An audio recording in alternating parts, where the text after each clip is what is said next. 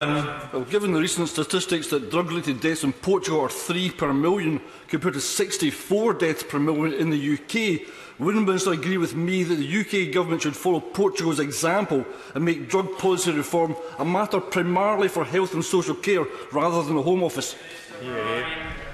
Well, the truth is that we worked together. So in July 2017, the Government published a comprehensive new drug strategy, setting out what we think is a balanced approach which brings together police, health and community and global partners to tackle the illicit drugs trade, to protect the most vulnerable in our societies who are struggling with drug dependency, to recover and to turn their lives around. Now, I know he takes a very, very different view, but that is our approach.